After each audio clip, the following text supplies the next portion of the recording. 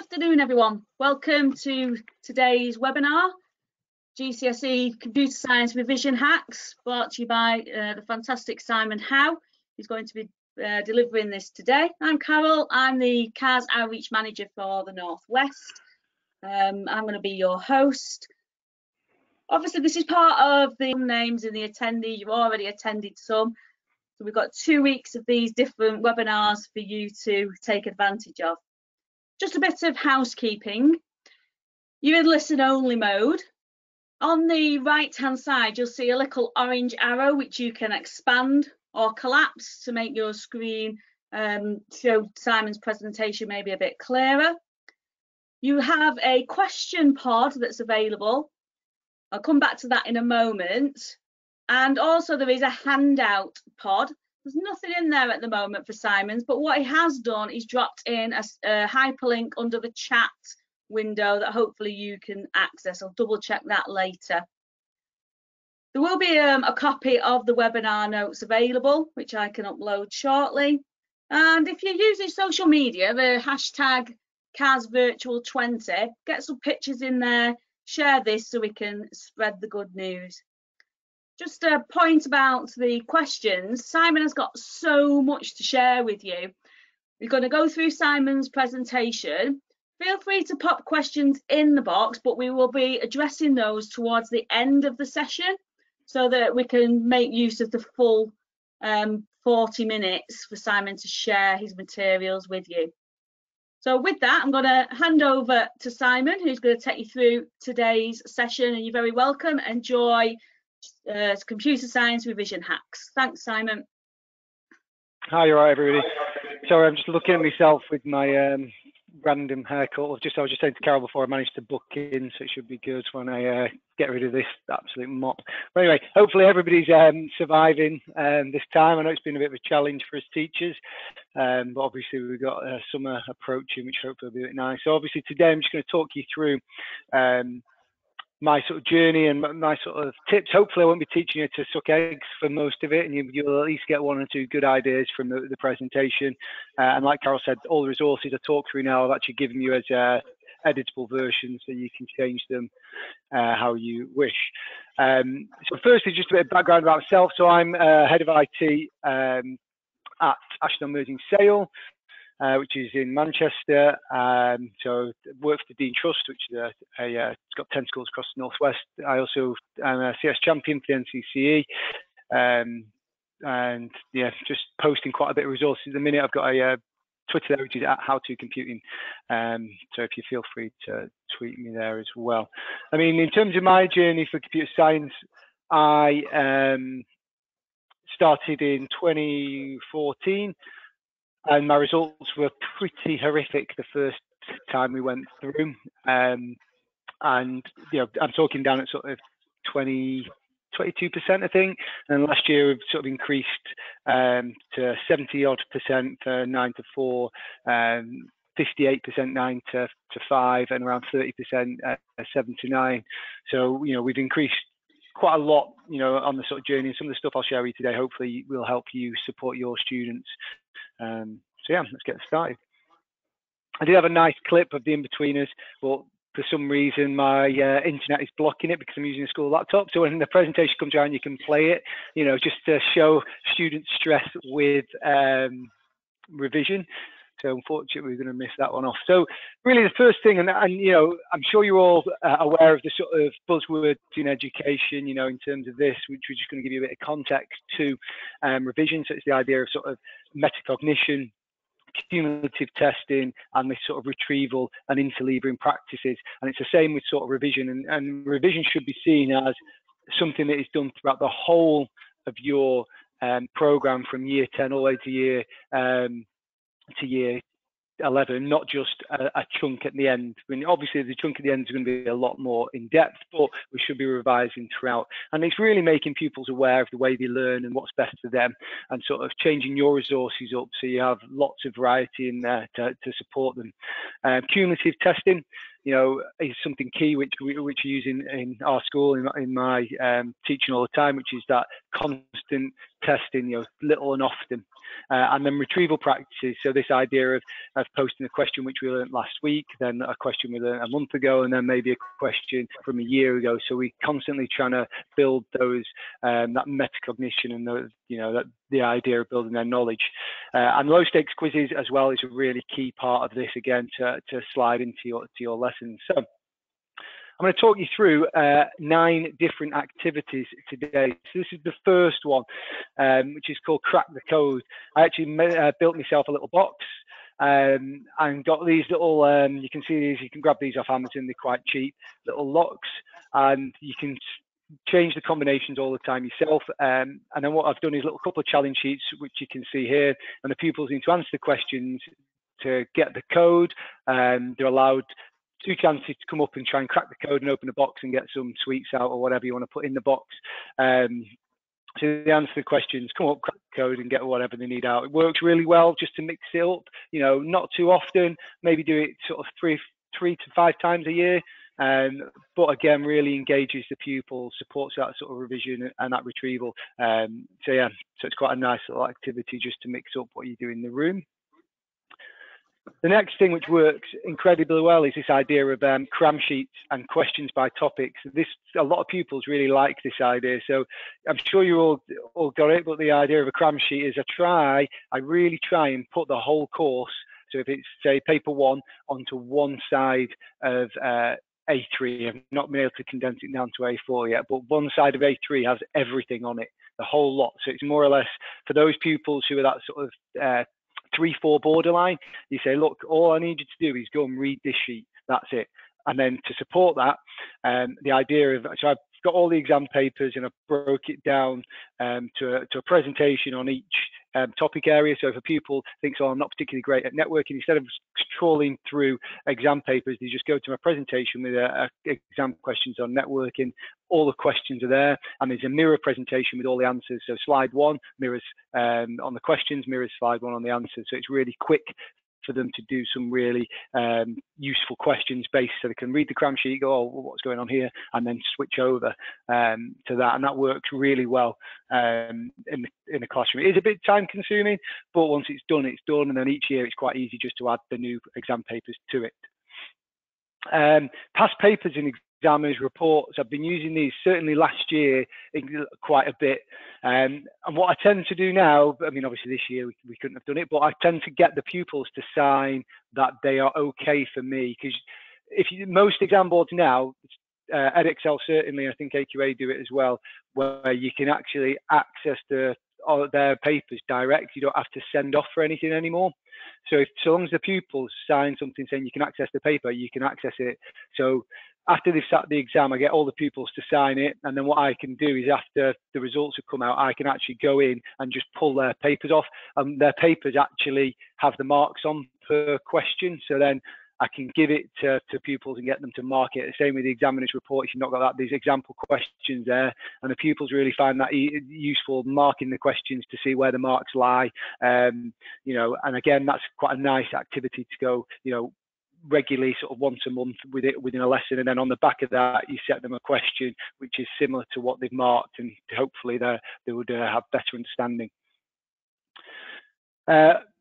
Online quiz sites work really well, such as I'm sure most of us have used Kahoot, the Eddie stuff. So NCC have done loads of pre-done questions for you there. Go Conquer works really well because of the variety of questions you can put on there. I was going to do a live at Quiz Wizard, but I found out, because we've got so many people here, because I use the free version, you can only have 25 people on it. It's a really good one.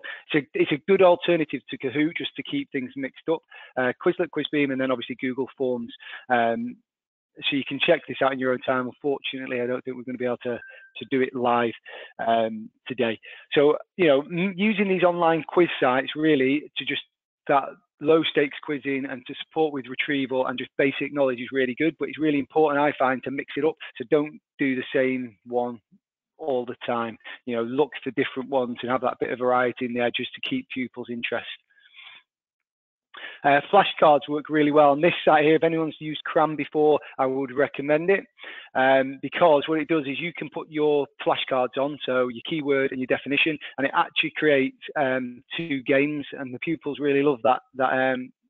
The Stellar Speller, which is like an asteroids game where they have to shoot the asteroids to spell out the keyword. So at the top, it says the definition, and they have to then spell out the keyword by shooting it. So they have to understand what the definition means to identify the keyword and then shoot it, and they get points for it. And it becomes quite a good little classroom activity, again, just to embed that sort of knowledge throughout. Next one is this keyword Scrabble. So it's a Scrabble board. This Scrabble board's on my resources, so you've got it. It's in A3, so it's nice and big. I print them and I laminate them so I can reuse them, because you can just use marker pens with them. So then the idea is I say to the pupils either a topic, or if it's towards the end, it's everything to do with computing. So I might say we're going to look at computer networks, so then all the keywords have to be related to computer networks, and it's the same principle as Scrabble. So the first person has to put a word in which starts through this grey square in the middle, and then the next pupil has to then obviously put another keyword in using one of the letters from the first one, and so on, and it builds. And they get a point for every square, and these other coloured squares, which I know is not particularly clear, but it's like double letter, treble letter, and then around the outside there's some treble and double words. So again, it's a really useful tool. And then to take it to the next level as well, a lot of the time they can't put the word down without being able to explain it and define it to the people in the group. So if they want to put a word down, so they might know what it is, if they can't justify it to the people in the group, they can't have that word. So they have to be really sure that what they're putting down, they understand. And again, this usually plan on doing this for 5 or 10 minutes, but it generally takes, because the pupils are so engaged with it, 25, 30 minutes sometimes it goes on into the room. But there is some really good learning and good retrieval activities going on as part of this presentation, really. I'm sure everyone uses knowledge organisers as well, but again, something which really supports my pupils. I know some people have these filled, but I tend to leave all mine blank, and I leave more or less like a question sheet. So then what the pupils come in, it's like a scaffolding, it's scaffolding their revision notes, really. So then they'll use this sheet after particular topics, and then they will complete them with their own knowledge, using what they've done in books or done online, or the revision guides I give them. So they have lots of different support material, really, to support them, and then they complete this. And again, these knowledge organisers aren't just done once. We do them maybe 2 or 3 times, each time reducing the amount of material they can look at. So hopefully by the last time they can more or less fill one of these in without actually having to look at the books or the revision guides or anything like that. So again, it's that idea of repetition, them understanding what it is, and using that to support them in their revision throughout this the 2-year course of the GCSE.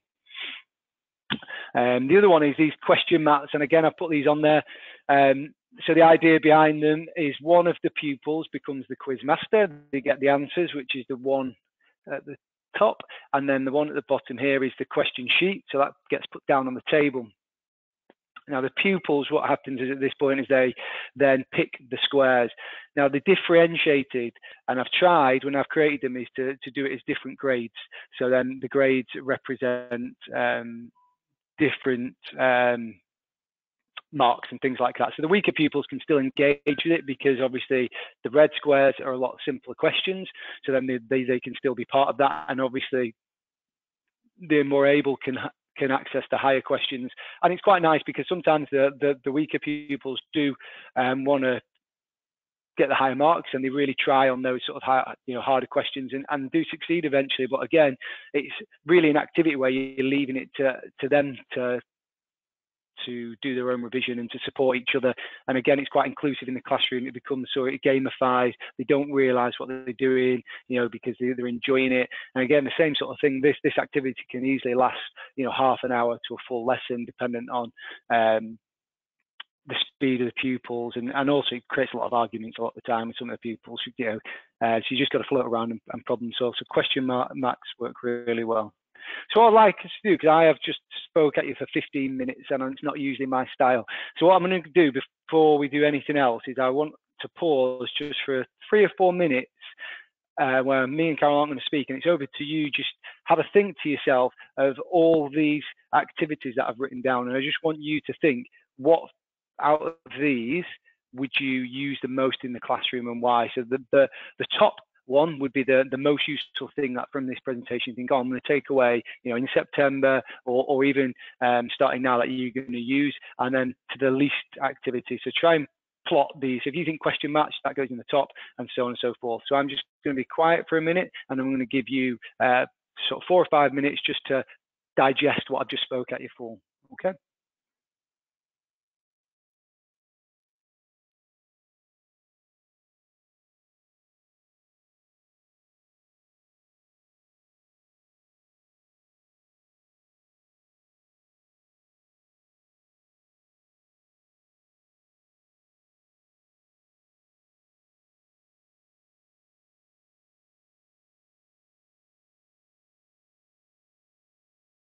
Simon, quick question.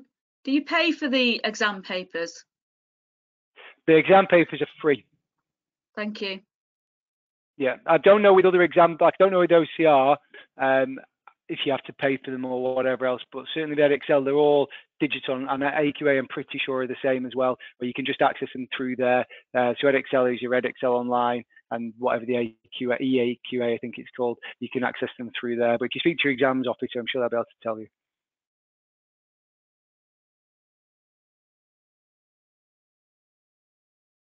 Also, to add to that, the examiners' reports are generally free as well on the websites, which have example questions as well if you can't pull your own pupils' questions back.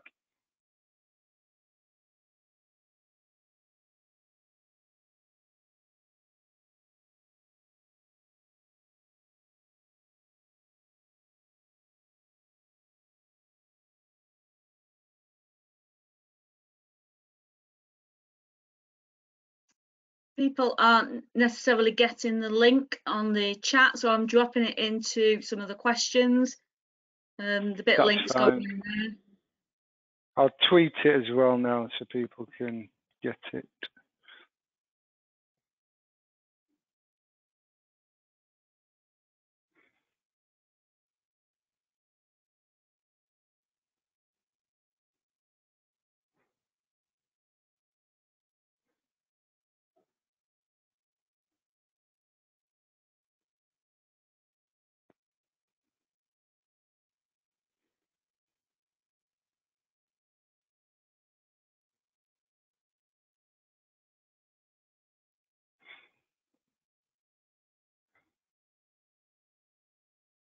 I'm putting the link in the chat, and Simon's also tweeting it at How to Computing.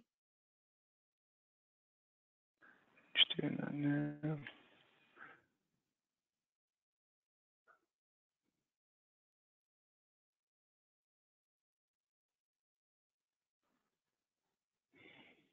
I'm also just sorting out Simon's presentation to go in the handouts as well. That's been a bit delayed, but that'll be there shortly.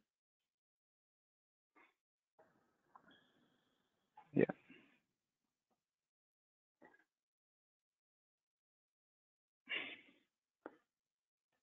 Sorry, just bear with me. I'm just about to tweet this, guys, and then we'll come back to this.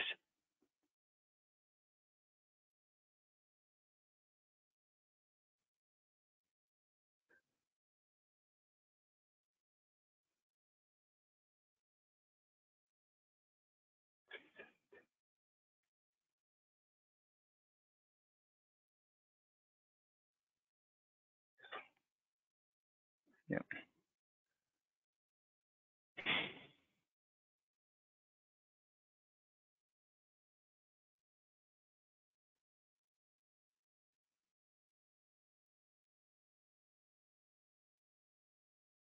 Okay, yeah. So I've just tweeted that there, so that's gone. Should be able to access it. Right. So any in the questions, if we want to post, where do we think, and any questions from the presentation, what do you think is, for you guys, would be the most useful activity from this presentation, where you would use, you go away tomorrow saying use. So if you wanted to post something in the chat, I know there's 78 of you here, so it might be a bit crazy, but we'll see how we get on and have a bit of a chat just to see why. So if you'd like to post, if you've had that time to review, so what do you think would be your most useful activity, and what's the least useful that you'd use? If you want to just post that in the chat, that would be great. Or is it the questions, Carol? Sorry. Questions in it. Let me pull that out. Sorry, the questions. Yeah, I'll just go through those now.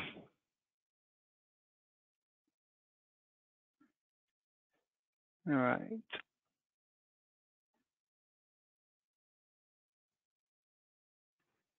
Do I need to train the word? Yes. So the keyword Scrabble there, you do need to train the pupils. It does take a bit of time to get used to.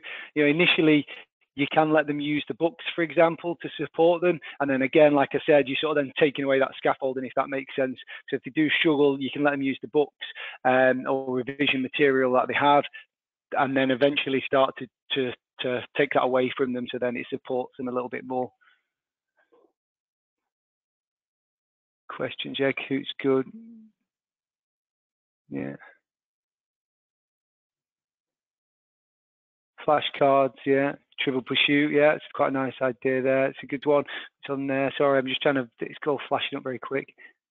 Yeah, examiners reports from Dave. It's really, really useful to get them to mark there, which is good.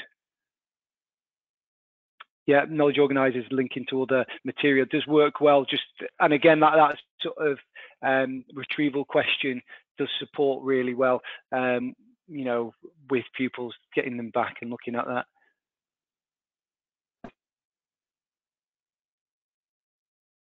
Have a look on here.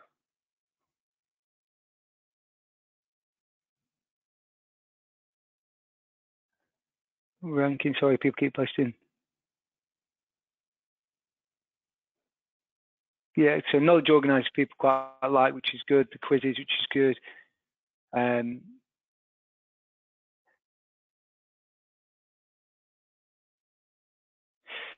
So the Scrabble, it'll be in the resource. So that link we sent out in the Bitly, there's actually a editable version. I think I've PDF'd it in there, Ian, so you'll be able to just download that that Scrabble board. So it's all ready to go. Like I said, just send it to your repo, get them to print it and laminate it for you.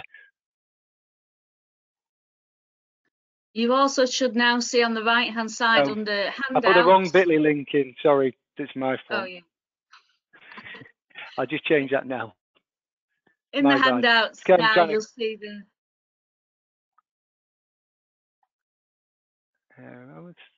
Does this one not work?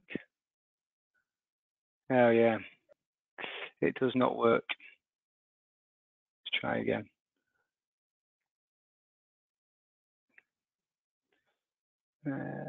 Should be able to access the presentation notes now. So if you want to have a look at those, they're in the handouts section. Simon, I'll sort that out if you like. So I'm just redoing the Bitly. It seems to have not worked, so I'm just going to. James says it's worked for him. Oh, okay. Is it what on the Twitter one? Has it worked? Let's have a look.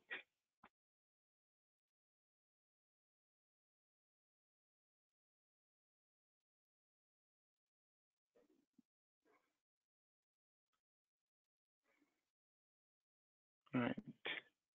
I'll check it out in a second.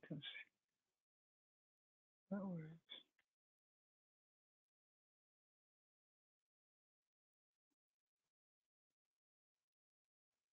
It's not worked for me. It's been a bizarre one. That. Sorry, I will do that again. I'll post it again now for us.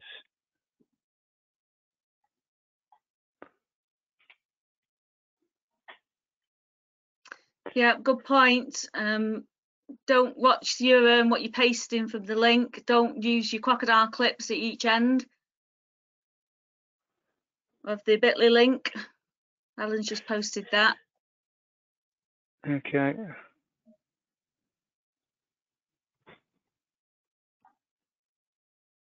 This isn't.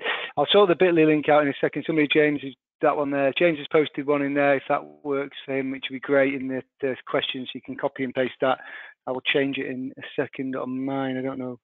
Oh, there's an R at the end of mine instead of a 4, hence the reason why it's not worked. I will change that. Thanks, James.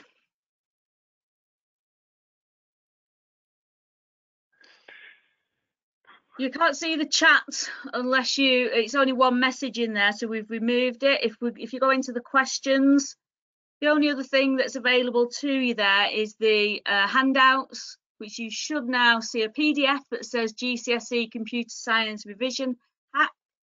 Nice short title there. And that's Simon's presentation. Fantastic. Andrea's got the PDF, so we know that's working. Thanks, Andrea. Yeah, so we got any questions? Sorry about that, guys. Usually these, when I do these sessions, it's a lot more interactive, hence the reason why I want you to have a go at these activities. So it has been a bit quicker, and I know it's been a bit of a whirlwind, but I know we're all busy people at the minute. So, I mean, in terms of the activity, we've got any questions regarding anything that you want me to talk through? What is the name of the flashcard website? It's called CRAM. If I go back to that on here for you, we'll put on there in a second. So just go back here. It's called CRAM. Was it not on there? No, it wasn't on.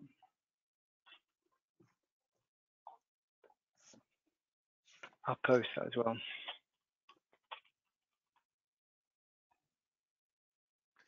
I've got a question from Chris Atkinson. Did you send the link to the ED questions? I can answer that. On the EDI questions, you need to create an account, and you can go into there and create your own and edit any that are in there. That's a free resource. I think that's the one you meant, Chris. Yeah, the CRAM there, that's the website there. It's free for an account. So sign up. I will be tweeting some of my stuff, which you can just use and reuse the link as well, which saves you a bit of your time. At some point over the next couple of weeks, I am drip feeding some resources out on Twitter for my pupils, so feel free to use them.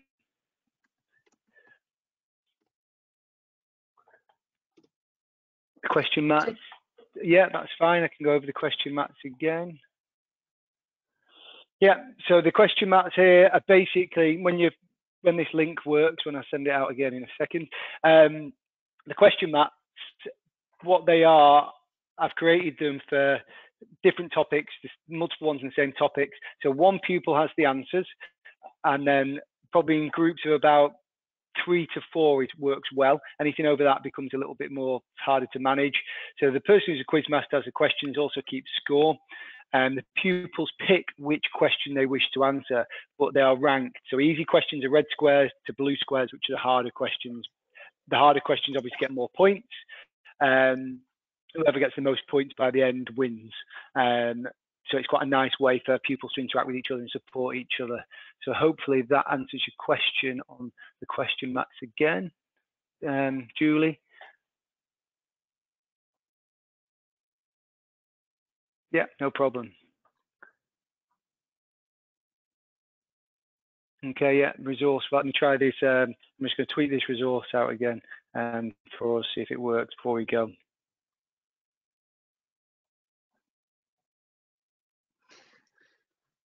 I've just put another PDF up on the handouts, which is just a quick Word document PDF with the link in that does work. I've just tested that link. So you should be able to get the second PDF, and it's got the bit.ly link in. So that should work now, Simon. Cheers. It's just because I've got lots of resources on there, guys. Usually, because you can only, I think, upload to this system about 5 or 6 resources, I think. So yeah. Because there's so much on there, it's just been a bit different today, which we've had trouble with, so I apologise for that. Okay, thank you. Yeah, good. I've got any more questions, because I'm, more or less done, I think, with that. If we've got any questions regarding, which I've not answered, I've missed, because we have lots on there. Julia's just to pick activities. Towards the end, yes, certainly. During when it's main content delivery, it's more structured. Obviously, once we've finished for all the content delivery and we're in revision, yeah, there is a bit of variety there where I can get a bit of feedback from and they can select an activity to do, yeah. But I generally leave that until we've finished all delivery of content.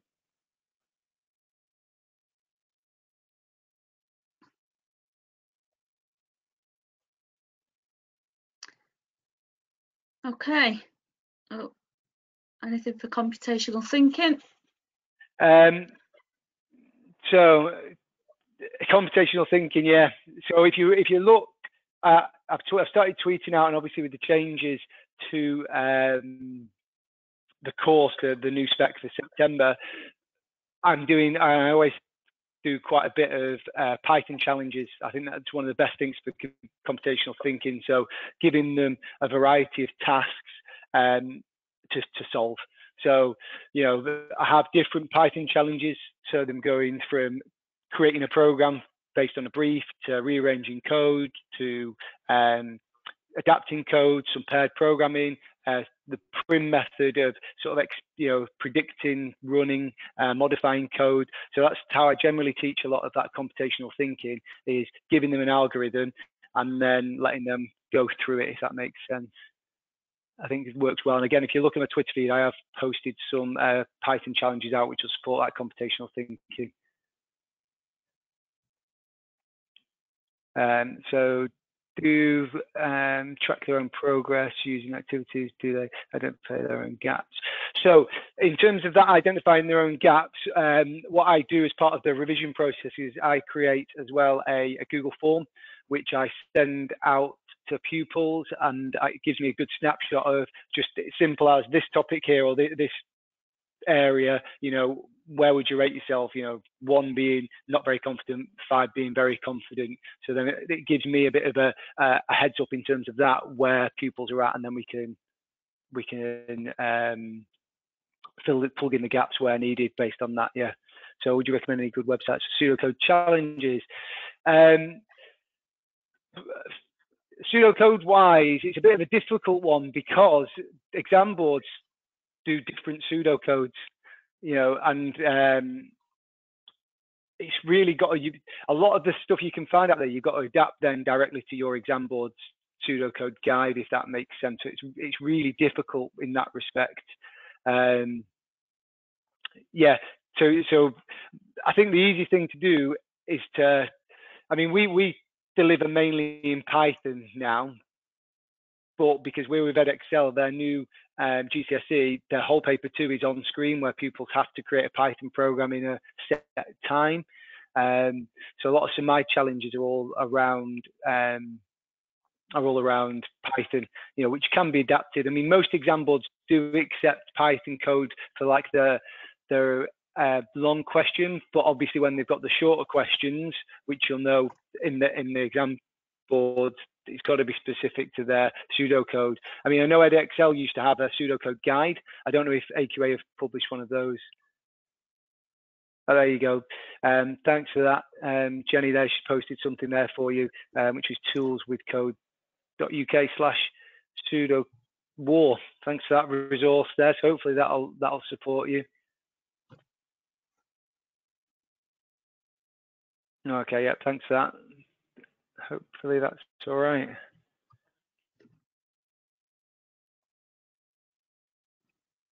Yeah, I can't see the link. If you have a look on your handouts section of your GoToWebinar for the links, there are 2 handouts in there now. One is Simon's PDF of his presentation, and the other is a PDF that's just got the link on it. It's literally just a white piece of paper with the link on it, and you'll be able to access the materials there. I've also just retweeted the link which works for the resources as well. I've just tested that as well. So hopefully you've got a good bit of idea. I know I've thrown loads of ideas at you, and I know it's been a bit tricky in this type of environment to present this. can only see chat by participants on only the question. I don't know, Carol, do you want to help me with that one? Yeah, hold on, what was it? I'm just getting that link for somebody who's just asked. Sorry, what's the question? Cannot see the chat by participants. Started following you on Twitter. No, that's what we're trying to repeat it all verbally. So if we're trying to repeat what people are saying. It's all bizarrely, it's all to do with GDPR because we can't show people's names.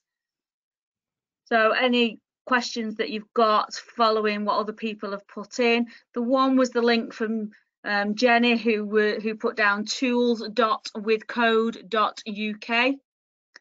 So that might be the link that you are looking for.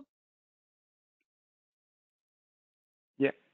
Okay, so thanks for that. I think, yeah, if everybody's happy with that, then, thanks for tuning in. I know it's been a bit of a rush for you there, but hopefully you've got some good ideas to take away. Please click the link and have a look and adapt any of the resources for your needs. And hopefully you'll use some of these in your teaching. That'd be great. Yeah, just a massive thank you, Simon, for all those materials that you've shared. Apart from anything, the amount of time that's going to save people, it was absolutely amazing. I can't even pick a highlight because I'm about to go and magpie all of them. At the end of this webinar, you'll get a short survey. We really appreciate it if you just take a minute to click on that and complete it. In a few weeks' time, you will get an email with a very shiny CPD certificate in there. We all like our certificates to show you attendance at the session. Recording will be available on the CAS website in the near future. And if you haven't already, have a look at the virtual showcase brochure. See what else takes your fancy. There's going to be so much going on. There's some being added all the time as well, so keep up with that. But thank you so much for joining us, with an immense thanks for Simon for giving up his time as well for today's session. Thank you, everyone. Thank you, guys. Thanks for the messages on the chat. Really appreciate it. Glad you've got something from it. Thanks, Simon. I shall end the meeting, but I think everything's in there now. All this will be posted anyway up on the CAS website. That was fantastic. So much to share. Really appreciate that. Good numbers as well. Yeah. Go and put your feet up. Yeah. Come look after my 2-year-old now. She's just got up. I can hear her. That's you. All right. I'm going into another webinar. Well done. Thank you. Keep in touch if I can help you with anything. Bye.